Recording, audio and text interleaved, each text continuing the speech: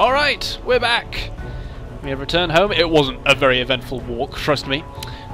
We see all these people that look far better equipped than I do, and we can complete our quest with Nessa. A medicine chest. This means more to us than you can know. There are some who wouldn't have lasted the night without it. I know, I'm Take so this. nice. In return for the knowledge that one can do more than suffer and raycast. You and Tarkley, you give us something better than serums and salt. You give us hope. Oh! Just...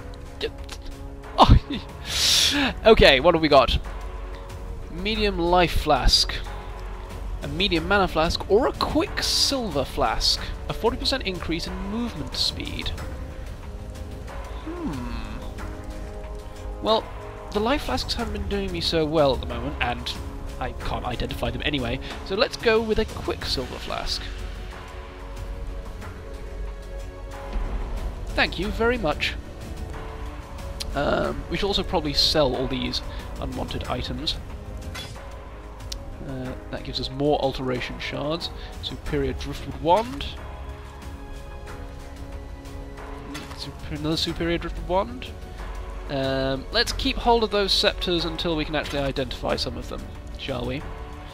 Heavily nailed fist, which currently serves no use for us. Goat hide bucklers. Really? Gosh, I would have thought we'd had more identified. So, we'll accept that for the moment. We shall, of course, equip our potion, I think, to 3. Keep selling items. Now, what do we identify? We identify these gauntlets. +1 mana gained on kill. That's quite a good one. So, if I can just equip these... Oh dear, this looks like I'm having connectivity problems. The one issue that I have with this game. There we go. Although that might be simply because I couldn't, sadly, actually equip them for that moment whilst in the shop. So, tell you what we'll do is, we have this stash over here, we have a little chest, which we can put items in, and let's keep hold of these unidentified items until we can actually identify them. I'm also going to keep hold of this small mana flask, on the basis that we might not actually like having the quicksilver flask. It allows us to get from point to point a bit quicker, I think, but I can't necessarily see you using it too much in combat. And it looks like Bestil has something to tell us. So, you managed to salvage Shaky Hand's druggery. Nicely done. Nessa will put it to good use. More than that benumbed quack Octa never did. Here, have one of these. Ooh, he has something more for us. We have an ability. Okay, I think we're definitely going to put something in the blue. Because we have blue sockets, and no use in the moment. So, what do we have? We have Raise Zombie. That's kind of cool, but not very Templary. A Fireball. Okay. Ice Nova, which we saw earlier. Or Spark. We also have these two new abilities. A Heavy Strike. Again, which we can put in one of these red ones. Or a Sweep. 75% base damage. A Heavy Strike. What should we go with? Well, I think we need spells of some kind. So why don't we go with Spark? Or do we just want to specialize in our massive weapons? I don't know. No, we have a bit of intelligence. Let's try to spell. We don't have anything at range, so I'm going to get Spark. And that fits with the kind of lightning damage theme I already have with this club. Thank you very much, sir. Now, I wonder how to get new... Ah! Tarkley has something else for us. Give me a quest. Animals don't seem to rise up after death the same as people do here. So if they aren't raising themselves, what's doing it for them? The answer's in that fetid pool near the mudflats. I know the place stinks to high heaven, but so does the idea of a flock of overactive bird carcasses hungry for a bit of living meat. Yeah, that doesn't sound like a good idea. Get out and deal to whatever's raising those birds, and we'd be in your debt. Raising birds. Oh lord. Okay. Sure, I'll deal with undead birds. Where are we going? That's Lines I Watch, that's the coast. That, I assume, is the tar pit. Okay. So, we must progress through the coast and head to the tar pits to slay a flock of undead scavengers. That sounds like it's going to be lots of fun. Alright, well, we've done the coast already, so I shall see you, gentlemen, at the mudflats, where we shall fight for God and dead pigeons. Ugh. So, we progress on our way to the mudflats, having gone past Tidal Isle, and I was thinking, we haven't tested out our lightning spark spell yet. How about we give it a go on this willing group of walking corpses? So it seems to be bound to my Q button rather than the middle mouse button. Interesting. Sadly, it's not nearly as ranged as I hope it might be, but it gives us a little something to harass with before we go into the actual battle. Let's pick up this shabby jerkin. Let's search through this impaled corpse's guts for a superior crude bow. Might be able to get a nice few scroll fragments for that. I think that way is actually the way we're supposed to be going, so let's keep on truckin'. I cannot pronounce that to save my life. Let's keep on trucking down the beach. Oh! And here's the entrance to the mudflats. Okay, so clearly there's something else down that mysterious path. But for now, we have undead pigeons to deal with. So off we go.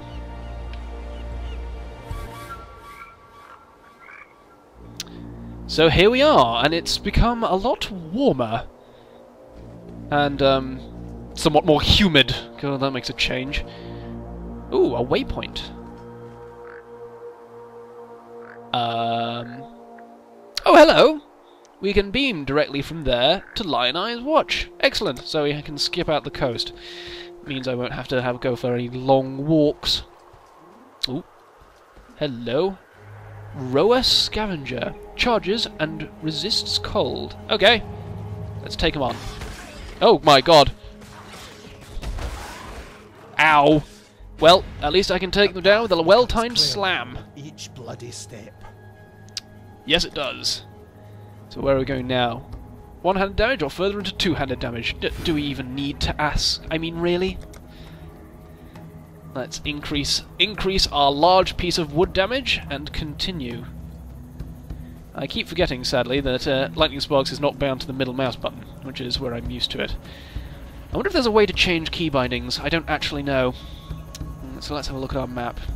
I'm not entirely sure what our aim actually is. I believe it's to simply find out what's causing the raising of the dead. No, that was an entirely empty chest. Wah wah. Whoa! A superior stone axe. Let's launch some lightning sparks. Ow. That charge is very irritating, I won't lie.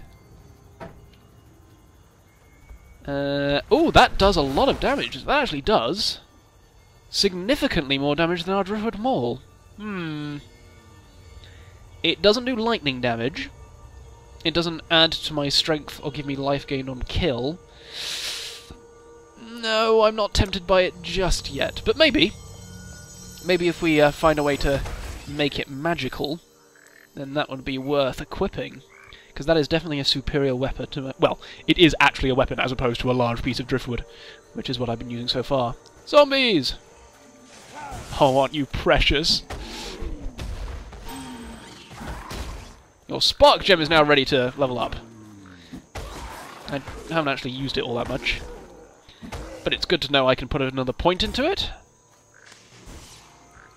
Oh, these are dripping dead. I think these are different to drowned dead, clearly. Sweating a bit more, probably. And this was the way we were going to come down. We can just tap lightly on these poor people and watch them collapse. And continue our search. That was probably overkill, I apologise. Most of these resist cold, so I'm not really that enthusiastic about using my glacial hammer on them. A Rowan nest!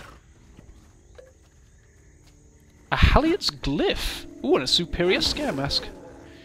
It's great. Ooh, this is no mere decoration. Find a use for the strange glyph in the mudflats. How bizarre. What would an undead bird wish with a glyph? Well, we shall find out. In the meantime, the superior scare mask gives me an extra evasion rating and a bit of an energy shield. Now, that might actually be better than this pathetic bit of stuff. It's a lower evasion rating, but I get a bit of energy shield. Oh, and this happens to have a gem stuck in it. Let's try it out. Besides, I now look like a complete mass murderer. Which is always good, I think, for a Templar. You know, you've got to have a bit of a psychological warfare going on. And can only add to your stratagem. Shall continue. Are you scared of me? No, but it doesn't particularly matter in the greater scheme of things. Oh. Well, it seems the small amount of energy shield I have can be taken down in one hit. Ooh, excellent. A scroll of wisdom. I need more of those. More zombie kiwis. Oh, come on, tell me that's not what they look like. Shall continue looking for a use of this strange glyph. I think we've already been up here. And there was a way to leave markers down, because I'm going to be intensely forgetful and can always be backtracking. Ow. Yeah, the energy shield is only lasting for one hit. Never mind, it's like a small amount. You know, might do something. Black storms descend on us from the north. Unnatural tempests of rage and hatred, lashing our backs, tearing at our houses. The rain is shot with shadow. It withers our crops, sickens our livestock. And the wind carries with it a restless spirit that breeds melancholy and madness. A spirit that creeps through our dreams, weaves tales of misdeed around our resting minds. We try not to listen. We try to remember ourselves. Some of us forget.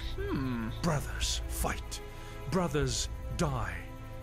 Calm punishes those that quarrel, that steal, that murder. Yet still the nightmares goad us into malefaction. We Karui are banished from sleep. Ooh. Who are these Karui? And why are they so good at making carvings? Questions we must all ask ourselves at one point or another. Oh my god, ow! Berserk kiwis, berserk kiwis! A splintered tower shield. No use to us at the moment, given that we have both hands full with our pillar of manhood. Ooh! Vengeful great rower! These guys are they're a bit more of a challenge. They take 2 hits. A battered helm. Oh, that gives us armor and evasion. I think that might be better than our superior scare mask, I'm sorry.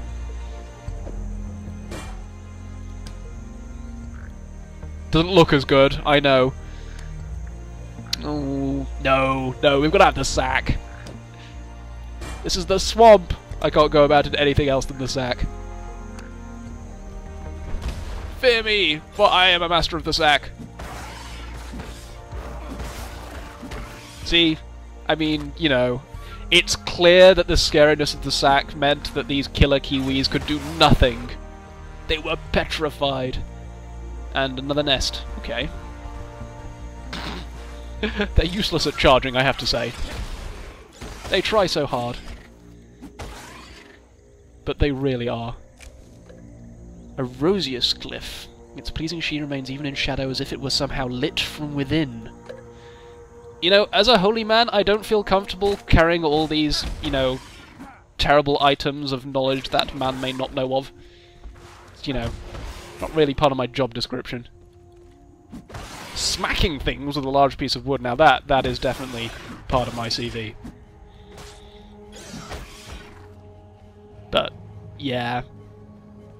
So we've got to find somewhere to focus all this unholy power. We'll probably end up raising the dead ourselves. Ooh. Hello, Mr. Green. Ooze back bloom. Ow! That hurt.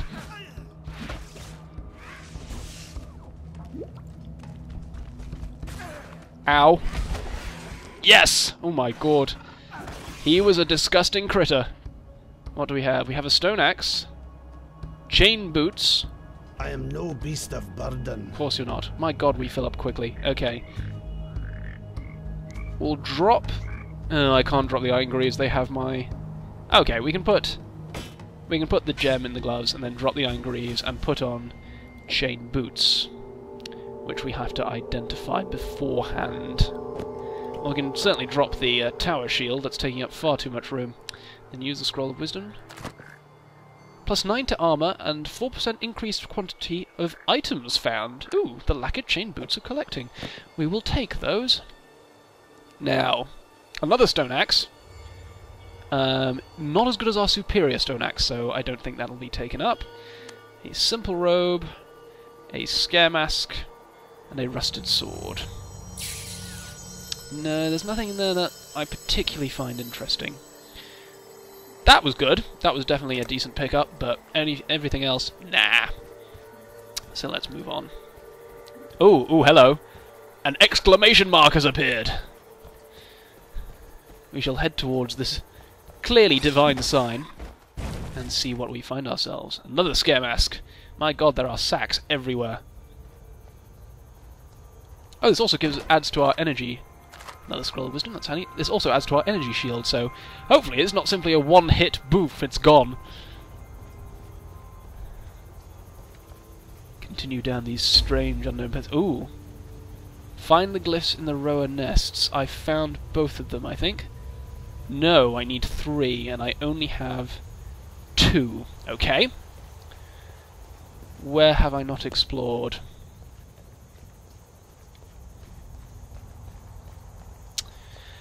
There must be another row nest. Maybe it's closer towards the coast. That seems to be one of the few places I haven't looked. Or maybe I walked past it without even noticing.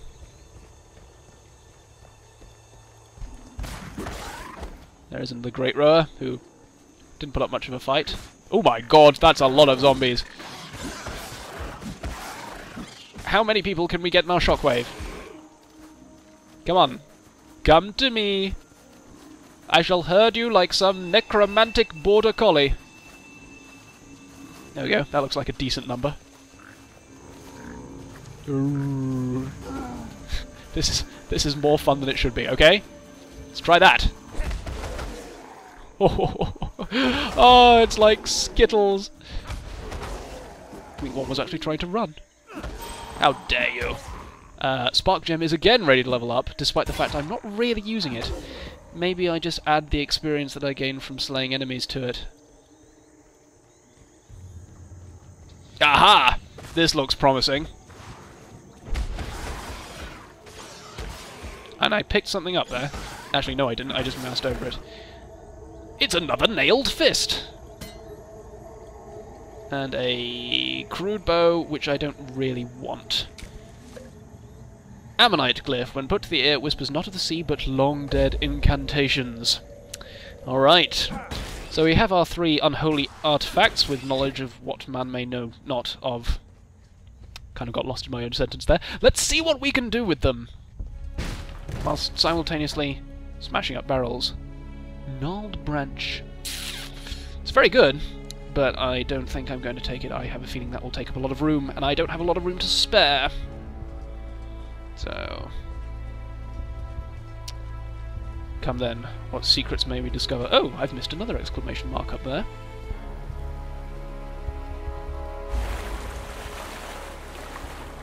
The cave is now open. Talk to Tale for your reward. Okay. Very well, lower submerged passage. We shall meet again. For now, I'm going to check on what that exclamation point is. See if it's anything of interest.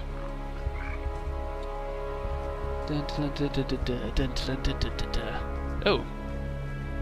Did it change location? I'm sure it was... Oh, I see. It was purely the rower nests. What a shame. Oh well. Having slaughtered all of these birds then, we shall trudge back through the carnage we have wrought. The carnage we are still wreaking. And head back to Lion's Eye Watch with the information that we have placed these glyphs in a wall and then done nothing. But I'm sure they were very pretty, if unholy. Let's see. Off we go.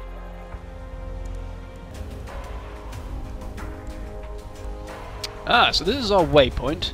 This is what we use to get around, I suspect. So let's meet with Tali and tell him what the glyphs we found were, even though I don't know. We'll tell him something.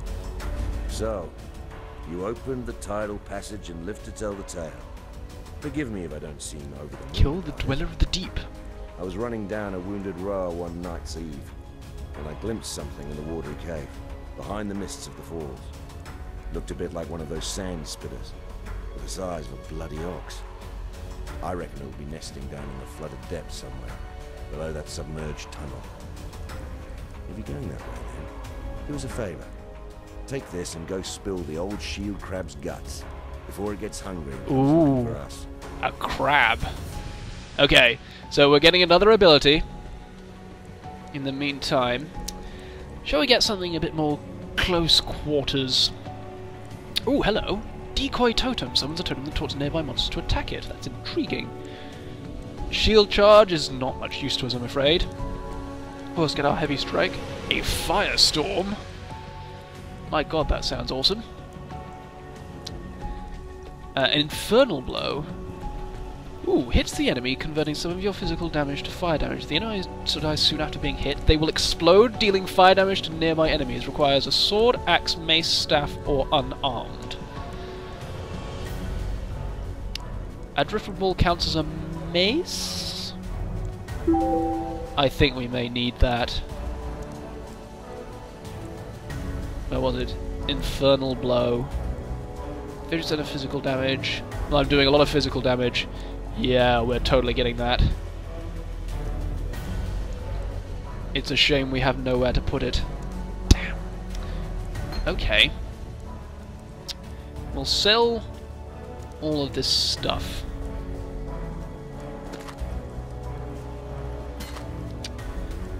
Crude quiver, which we do not need. A battered helm, which I will get rid of because we have, of course, the murderer mask, and I really don't need it. Driftwood wand. I don't know about getting rid of the mask. That ask. Getting rid of that axe. I mean, it is a lot. It is better. Not significantly, but it is better. No, we'll leave it for the moment. The elemental damage is too good. So how empty is it? Okay, so we'll remove...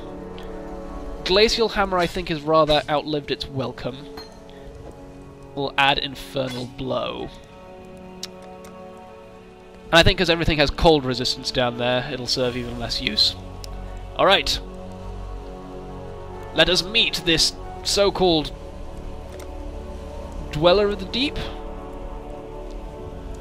The Dweller of the Deep. And clear the fetid pool of all undead and many other monsters. Ah, so that's off there. Okay. Let us find this tidal passage, and let us slay this mighty beast. I shall see you at the tidal caves.